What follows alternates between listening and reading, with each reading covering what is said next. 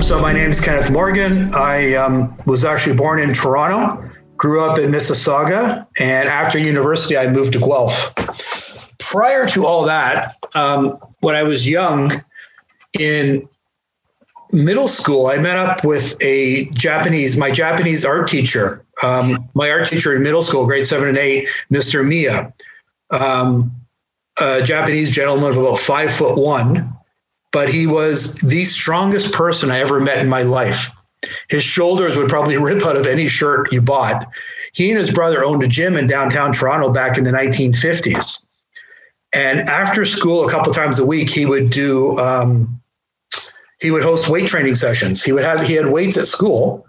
And in a very short order, I became addicted to training with weights. So all through high school, I think I started high school grade 9 at about 115 pounds. By the time I graduated high school, I was up around 160. But I was also running probably 5 kilometers a day, 8 kilometers a day for cross-country running. So between cross-country running and weight training, I just loved the physical fitness at the time. I went to York University, where I had access to an even better gym with the Toronto Track Center. Ben Johnson was there training at the time, and a few other Canadian Olympians were there.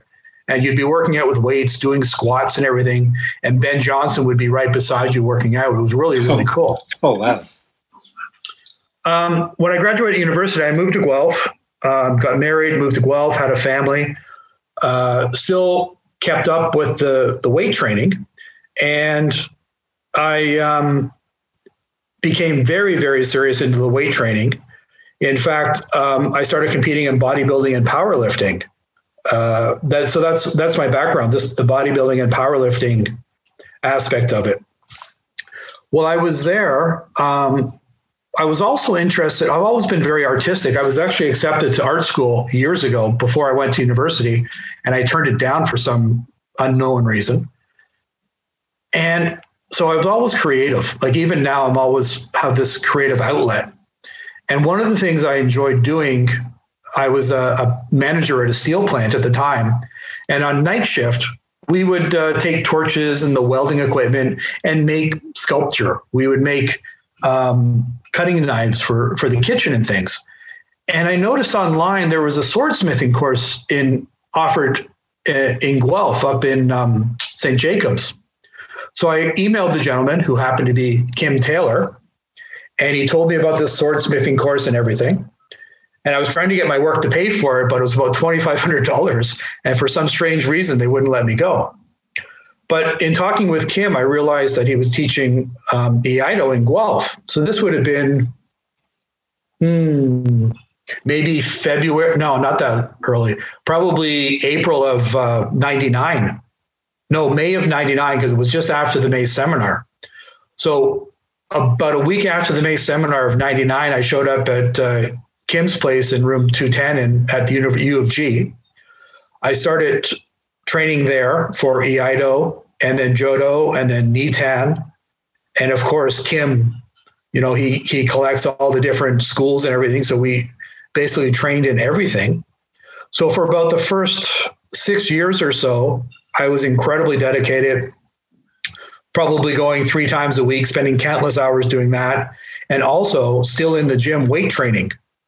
And very, very early on, from Kim and from the Japanese senseis, probably Omi Sensei and Steven, I learned that all the weight training I had done was actually quite detrimental to my Iaido and my Jodo, because instead of using technique, I wanted to power through things. And that's been a challenge ever since. Like even now, I still do weight training. And even now I have to force myself to focus on the technique and let the sword do the work instead of powering through it. So it's been over 20 years now, and my body still wants to, treat a sword like an axe, which, as you know, is completely the wrong thing to do. So things in life got a little busy. I had my own business for a while, and I moved on with my life, and I was probably down to practicing once or twice a week with the I and Joe.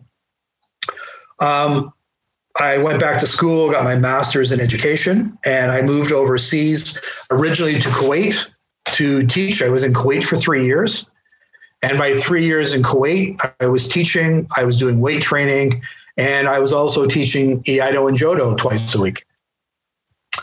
From there, I moved into, where was it? Changzhou in mainland China, about an hour by fast train west of Shanghai. I would go into Shanghai a couple of times a month and train Iaido and train Jodo with some people there. And oddly enough, one day I went to practice and there was nobody there. And I emailed them and I had no answer and anything. So I ended up mostly just training by myself. From Changzhou, I went down to Shenzhen for a year. I was in Shenzhen training twice a week, teaching twice a week, Iaido and Jodo. And now here I am in Beijing, and I train basically once a week here in Iaido. But the class is only an hour and a half long. It's downtown. It takes me an hour and 40 minutes to get there, an hour and 40 minutes back. So in the last couple of weeks or so, I'm thinking of opening my own dojo here. It would just be much more convenient than having that type of travel time. Next weekend in Chengdu, I have to fly out to Chengdu. We're doing an Iaido grading here in China. So I will be helping with the seminar on the Friday, Saturday, and Sunday, and I'll be one of the judges on the Sunday for grading. The setup here in China in the PRC is a little strange. There's a lot of politics involved and money involved somehow. I'm not 100% certain how it works, but China seems to be divided up into 3 distinct groups. I believe they each have their own Japanese senseis. They hold their own gradings. They hold their own seminars, and there's not a lot of interaction between them. I think this is true for Kendo, Iaido, and Jodo all together. Kendo, of course, is the dominant art. China will be an incredible powerhouse in Kendo very, very soon if they're not already. The amount of people doing it is astronomical. Even when I go to Iaido practices, there's a great turnout and their skill level is wonderful, equal to or better than anything I've seen anywhere in the world. Next weekend will be interesting. Obviously, I'll be seeing some people I've never met before. Apparently, there's a 6th dan in Jodo out in Chengdu. So it'd be nice to actually train with somebody at a nice level again in Jodo. But like even here in downtown Beijing, there are some people who do absolutely fantastic Iaido. Beautiful cuts, beautiful technique, very, very professional, very, very strict, and they know their stuff inside and out. So, yeah, thank you for that overview of the places you've been and your beginning. I was just wondering, taking it back to the early days when you said you had this Japanese art teacher that helped you like discover the gym and weightlifting and all that. Were you exposed to any other parts of Japanese culture? Because earlier in Toronto, like these days, there's a lot of Japanese festivals and anime is all over, pop is all over. But back in those days, how were you exposed to Japanese culture in any way? Japanese culture, I mean, it always fascinated me, especially back then with that teacher. It really influenced me because of the Japanese art. I mean, he was born here back in the 30s. He went through the internment camps back in the 40s. His family had all their property confiscated. But he would also do Japanese art in the classroom. So it was a beautiful thing. Like I said, I was interested in art. He was interested in art. He got me into the weight training. So it was certainly a window into what Japan had to offer. When I finished university, I wish I had known, but back then, without the internet, I really didn't know. I would have certainly gone to Japan to teach English like so many people did back then, but I didn't even know that was an opportunity. I mean, I've always loved traveling. I travel as much as possible, but back then I had no idea you could do that. And when you learned about the smithing course, then that brought you into Iaido and all these other martial arts. Were you aware that they existed before? Did you look for anything like that? outside of kendo, I had no idea that Iaido or Jodo even existed. Mm. So what was your initial impression when you started it, and how did you compare it to your already existing experience with weightlifting? Well, I mean, when I started with Kim, who was there? Ed Chart was still training there. Jeff Broderick was still training there. Maury was there. I think Carol might have left by then. David had certainly left by then, but these are all, the core sensei who are there now. And so I was training with most of these guys 20 years ago, and they're just, a lot of it is the community. Like, I'm sure you've seen it yourself. After people have been involved in the Iaido with the different dojos and that, after, about a year after certain people fall off, everyone seems to have the same understanding of the world, the same appreciation for culture, and the same intellect. It almost becomes like a family. And Kim was one of those guys, even now. He always encouraged us to go to other dojos, train with other people. So I would go down, train with Omi Sensei. I would go down and train with Stephen, Bill Mears. I would go down there a couple of times. So, I mean, it was wonderful. It was like a little family. So the result is, when you go up and do a grading, you know everybody. You've had beers with them. You've talked with them. So you shouldn't be nervous. You are, but you shouldn't be, because you're actually very familiar with all these people. And they're all very friendly, wonderful people. Mm-hmm. And then you did that for a while. And then when you decided to move to Kuwait, you had to either find something or create something again like that. That's exactly. So how did you manage it? When I got to Kuwait, it's funny. I've traveled to about 40 different countries in the world. And I look for three things when I travel. I look for gyms so I can train. I look for scuba diving, because I've got my scuba diving dive master, and I look for Iaido or Jodo, especially if I'm going for anything more than a week. I had been in Belgium for work for about 6 weeks just before I left for Kuwait, and I trained with some guys in Iaido and Jodo in Belgium, in Ghent. Yeah, I think it was only in Ghent I trained with them. I was shocked. These guys were the best I had ever seen in Iaido and in Jodo. Their second dans in Jo, I think, would give the Japanese fourth and fifth dans a run for their money. They were just outstanding. Even their Iaido, like the Iaido and Jodo in Europe, from what I've seen, was just amazing. I was shocked at how good it was. When I moved to Kuwait, I had already looked it up, and there was a Croatian guy teaching Iaido and Kendo down by the Arabian Gulf at one of the hotels. So I contacted him, and I went down there, and I started teaching Jodo there and training them with Iaido. He was training them with Kendo, and I was doing the Iaido and Jodo for the 3 years I was there. What is it like? Like I that part of the world, I have very little exposure or understanding of. It's odd. Like, it's difficult, especially here in China and in the Middle East. Swords are actually banned. So you have to be incredibly careful. And ideally, you want to have a police officer or a military officer or a politician in your dojo, just to keep things nice and calm. In Kuwait, one of the Kuwaiti generals actually trained in Kendo. And as long as everything was kept at the international hotel we were training at, everyone was happy. But it was one of those, like, even here, I don't take my sword home. My sword stays at the dojo. I can't bring it on the metro. I can't go anywhere with it. It's only in the Iaido, but you have to be very, very careful so as not to get in trouble with the law in both countries. It's one of those things, don't ask, don't tell. I'm sure if you went out waving a sword around, you'd be arrested and kicked out of the country very quickly. But as long as you just have your own little thing going on, they seem to be okay with ignoring it. Mm-hmm.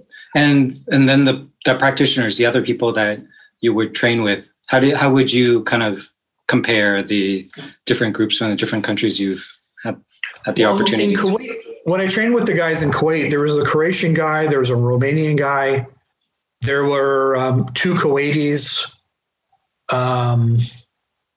I think there was even an American guy, and same thing. There were the guy who was training when I got there was only a Nidan, But I mean, these guys are solid. They keep training hard. They work hard. They investigate. They go to seminars. They go to gradings. They're more than happy to help anyone out. It's like in Canada. Everyone's wonderful, and it's like a little community. Even here in Beijing, it's a little different. PRC tends to be kind of money oriented. Everything has a financial cost, which is very odd for a communist country, you would think. Down in Shenzhen, the people were a little bit less interested in the money aspect of it than they here are in Beijing. But I think that's just the way the country's divided up. The southern part of the country tends to be a little bit more liberal, and the northern part tends to be a little more conservative. Could you explain more? What do you mean by money oriented? Are they like just trying to promote things to get as many people as possible, or are they selling items? Well, for example, I'm the principal of a high school in Beijing, a Canadian high school here. And I like getting in people to speak to our students, obviously. And I've asked like business people, Olympians, Chinese business people, Chinese Olympians, restaurant owners, like judges and things like that.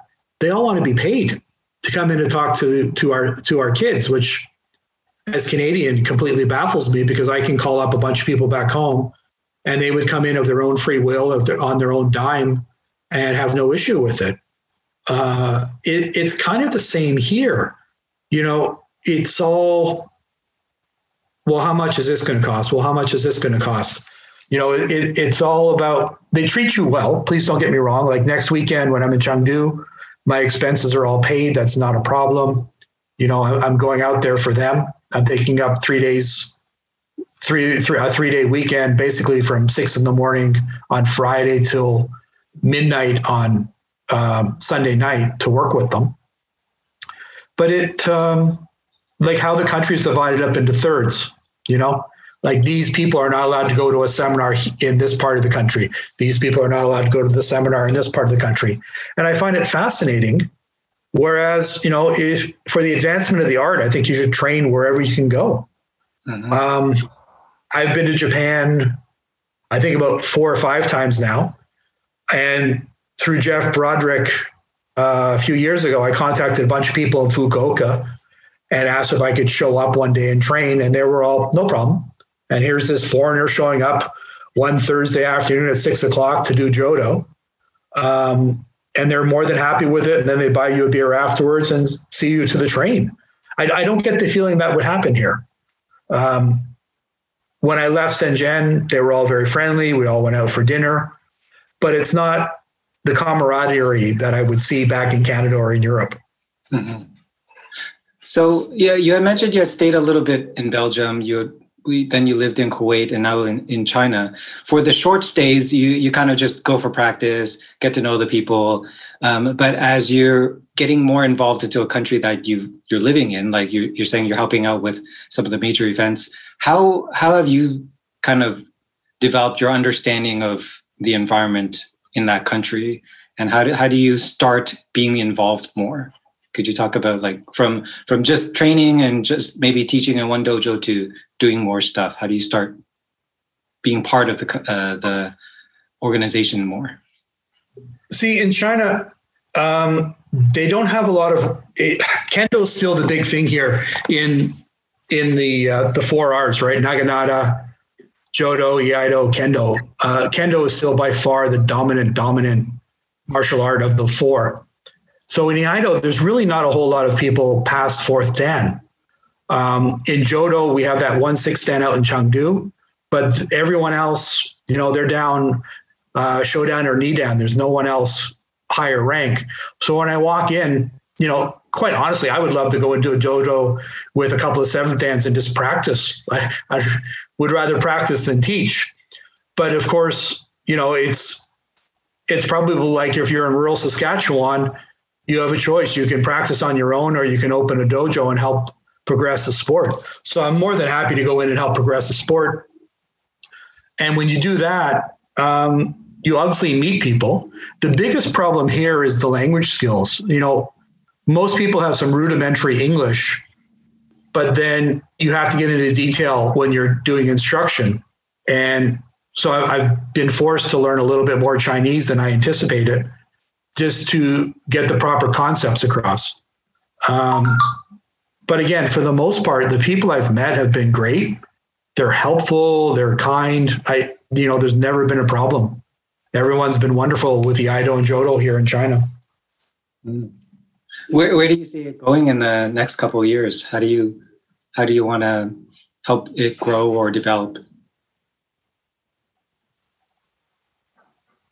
Like I said, when I'm in Chengdu, the president of the one of the federations is going to be there, and I'm going to talk to him about what I need to do about opening up a dojo in this part of Beijing, even if it's only once a week. The gym that I go to, it has a wonderful dance studio. That may be the way to go, and that's only a 5-minute walk from here right now. And if I could do that, it would still be better to do 3 hours down there than do basically a 5 or 6 hour round trip to the place near downtown Beijing. Selfishly, for myself, I would like to stay probably in Beijing for a few more years and then perhaps move to another country. Ideally, if I want to take the Iaido and Jodo more seriously, I'd love to get to Japan for a couple of years and train. I'll go. I tried my Jodo grading a couple of years ago. I met up with Jeff Broderick, trained with Furukawa Sensei for a few days. But the problem is, their gradings for Jodo and Iaido, for Jodo, are the beginning of July and the beginning of January. And it's not prudent for me to get any time off and go to Japan for a month before so I could practice. So my biggest drawback for me is, even if I practice, I'm practicing mostly by myself. So I've got to self-correct, go back to Canada once or twice a year if I'm lucky, get a little bit of instruction, go to Japan maybe once every 18 months, get a little bit of instruction. But you need instruction on a constant basis and little corrections weekly in order to get better. So it's a little bit detrimental for me, what I'm doing now in regards to Iaido or Jodo. But on the other hand, whatever I can do to help progress the art anywhere is, to me, a good thing. Mm-hmm. So when you move countries, you're just sticking with Canadian schools? Like you're looking for jobs where you can stay in education? How does that work? Yeah. Well, originally I started at a British school. Then I was at a British school. Then I went to an American school and now to a Canadian. This is the first Canadian school I've been at, which is wonderful because I know the curriculum. It really doesn't matter the curriculum. If you're a reasonable teacher or a reasonable administrator, you'll be able to fit into whatever role you're put into. The education system for the English-speaking countries is essentially the same. We might teach something in grade 11 where the Americans teach it in grade 12 or the Brits teach it in grade 10. It's all really about the same. And once you see what they're working on, it's very easy to fit in.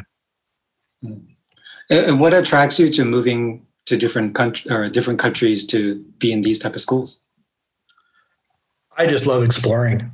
TripAdvisor and I are very good friends. Like I went scuba diving in Indonesia last year. And after I found the place I wanted to go to, the second thing I did was look up historical sites. It was a little tiny island, so I knew there'd be no Iaido or Jodo, though I did look.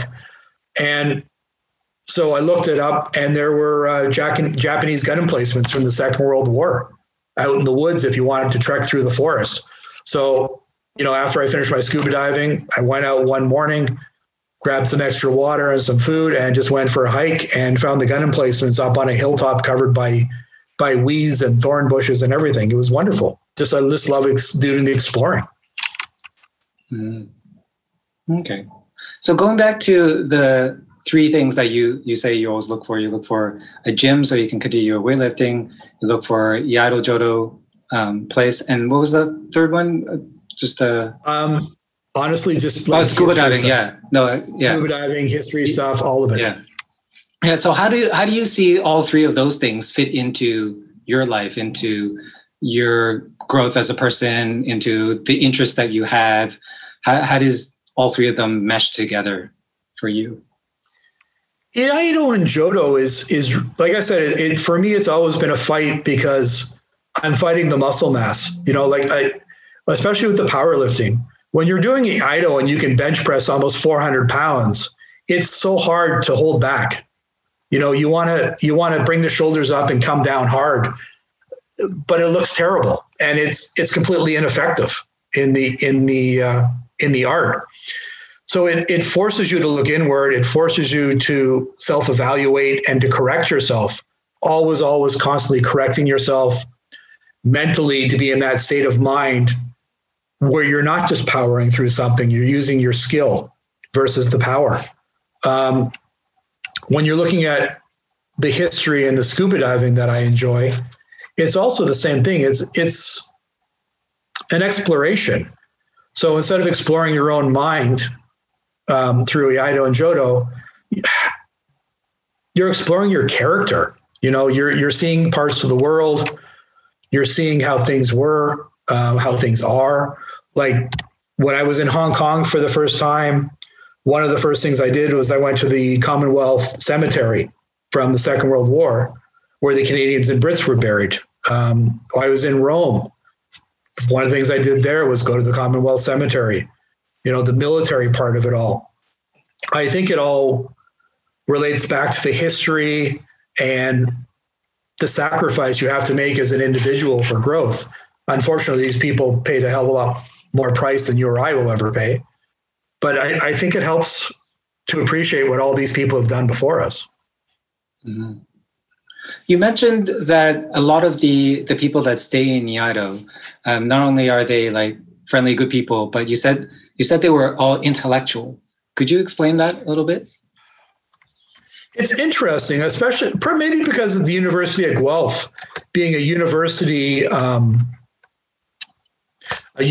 club. It was strange because everyone was either working on a degree, working on their master's degree, or working on a doctorate. And I think now it's still that way. And when I've moved to other clubs, I always find that the people you talk to, education, what people's qualifications are never comes up, but you can always tell they're very intelligent people and they've analyzed things and they've thought about things. And when you're in the pub afterwards having beer and wings and you talk about other things, everyone's really well informed about the world. Everyone seems very educated. It's just a wonderful thing to be with like-minded people.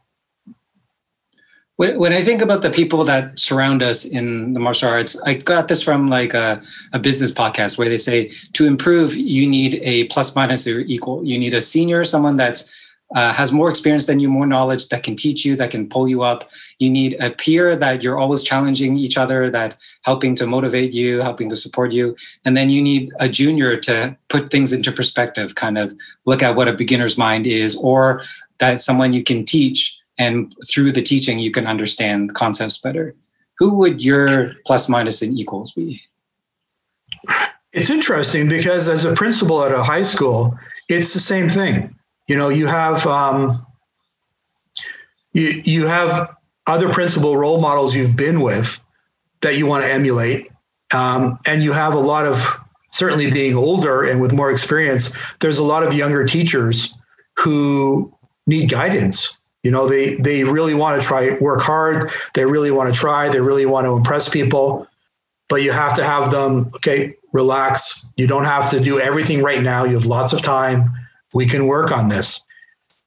So it's the exact same parallel from business, I guess, over to teaching. And in martial arts itself,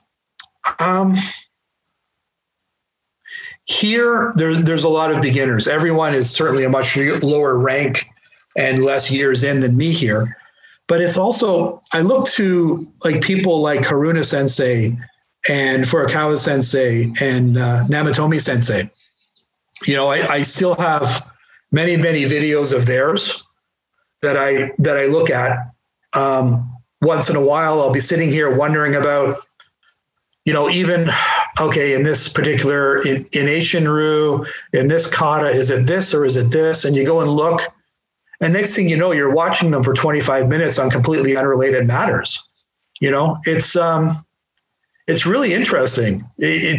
Kim always said watching Iaido is like watching paint dry, and it really is.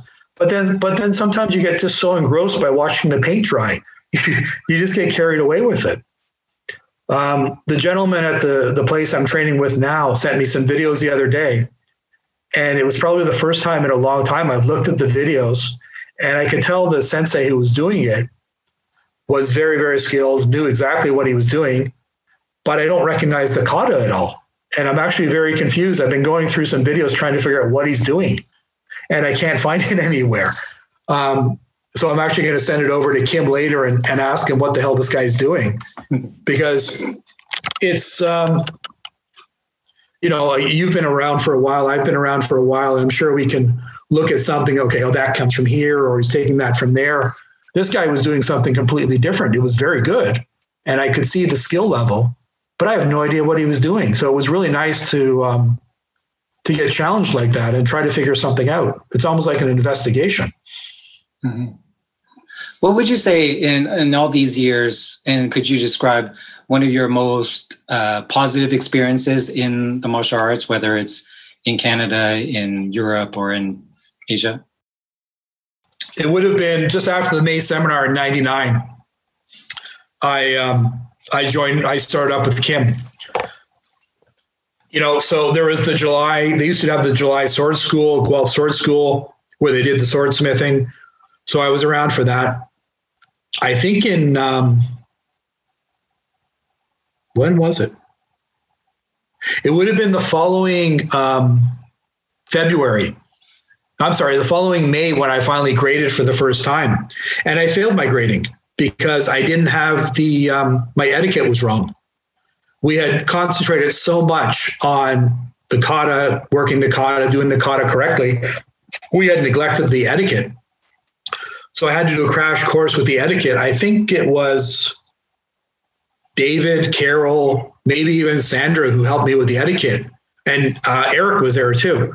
And I still made mistakes with it, so I failed my grading.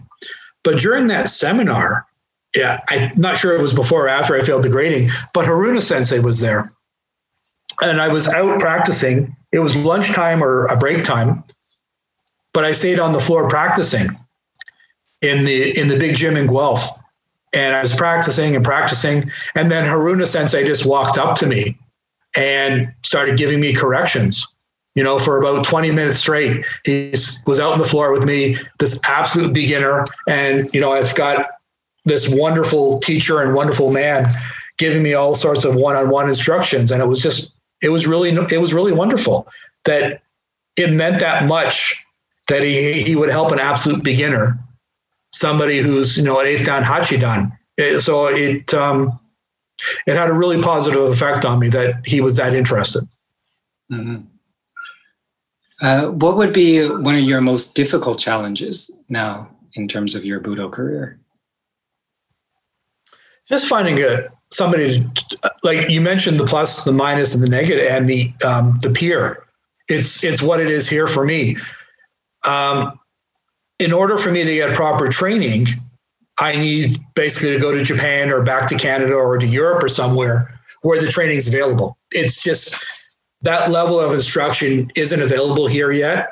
They're still probably 10 years away from it. In 10 years, I plan on being well retired and back to Canada or somewhere else in the world. So for me, it's a challenge to find proper training.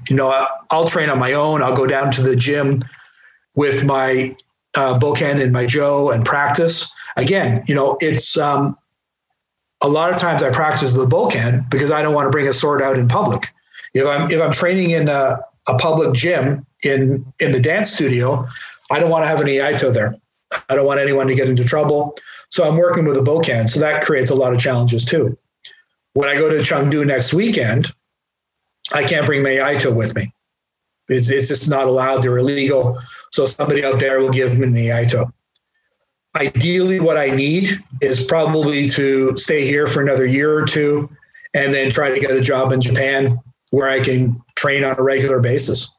But But as I said, most of my training for the last 9-10 years, I've been alone. So obviously my advancement level is limited because I don't have that person in the plus category giving me the instructions I need. Mm-hmm. We don't know what we don't know. What will you be most proud of in your budo journey of yourself? In my budo career? Mm-hmm. It's interesting, like you can do a kata in practice or in a grading or a competition and be really proud of what you've done and thought, wow, that was the best the Kanagashi I've ever done, or that cut feels really good. But honestly, it's being a teacher.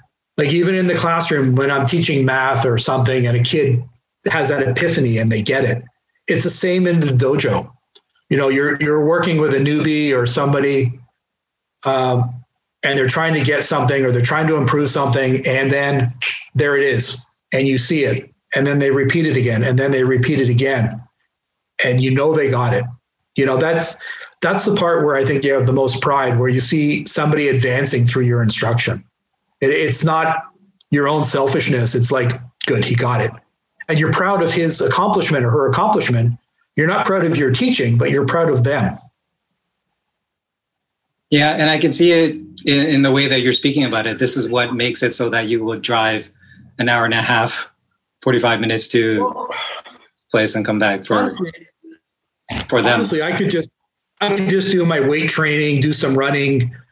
I could do the admin stuff at school, so I'm teaching, go explore the country, go scuba diving, and ignore martial arts because, I don't have a teacher. But then what's the point? Why did I do all this for I'm not doing it so I can become this 7th Dan or an 8th Dan. It's never been my intention. It's almost meditational when you do Iaido and Jodo. I don't know what it's like when you train, but sometimes I'll get out there with my sword, not so much my Iaido, but when I have my Shinken in my hand, I'll be out there warming up. And it's tight. I'm telling myself to relax, relax, relax. And then after about a minute of just swinging the sword, you feel yourself relax. It's almost like you were in a massage therapy and your body just goes, huh.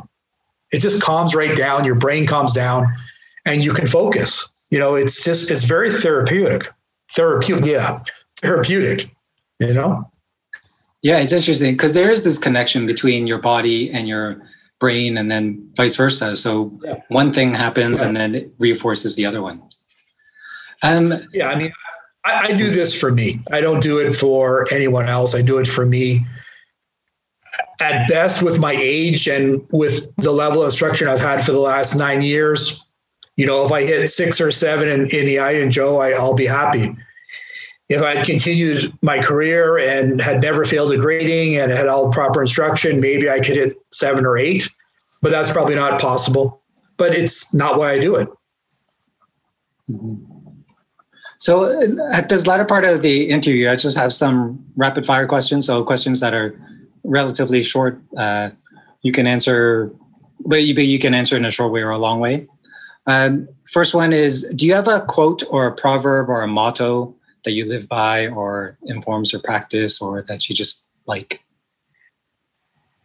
It's always a self-analyzation. You always, everything you do, you should do for a reason.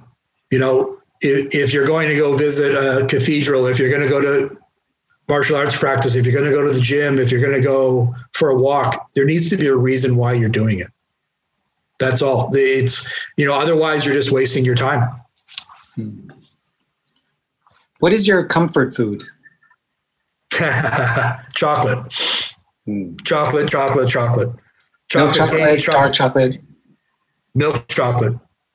Cadbury's Dairy Milk from the UK. That's not the first time I've heard that. Have you had it before? I think so. Yeah, I had a coworker that they had asked like a friend to bring it back purposely when they went on a trip. So he just shared it with. There's some British stores in the Toronto area that you can get chocolate from the UK. you would think dairy milk is the same everywhere, but the UK stuff, it's completely different. Walmart in Canada actually used to sell the British stuff. I don't know if they still do. No, actually, that is an interesting insight, because when you travel to different places, dairy is probably the most obvious thing that seems to be different. Like it could say 2% here, 2% there, but the taste is different and just feeling is different. Well, exactly. Like here in China, most of the dairy we buy, the milk, no, not so much milk, but the butter and everything all comes from New Zealand. The packaged milk all comes from Germany. And then the fresh milk is all Chinese. And there's always, it all tastes different from Canada. Every bit of it. If your sword or your Joe was a lightsaber, what color would it be and why? If it was a color, orange. It would be orange. It's just one of those colors that I think defines your personality. It's red is kind of aggressive. Green is very calm. Blue would be kind of cool, but an orange is kind of like embers. It's just simmering a little bit. So I think I would go with orange.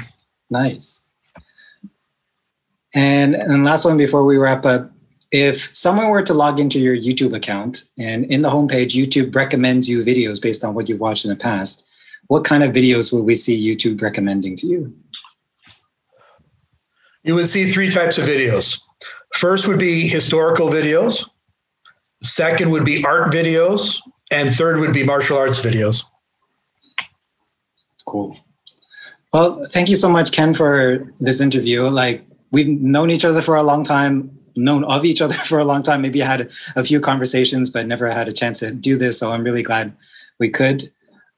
You've definitely had a very rich life since departing from Canada, and hope you bring back that experience when you come back. Thanks, Patrick. I appreciate it. All right. Thank you so much for your time. All right, man. Talk to you again soon. Have a good day. Bye-bye. Bye.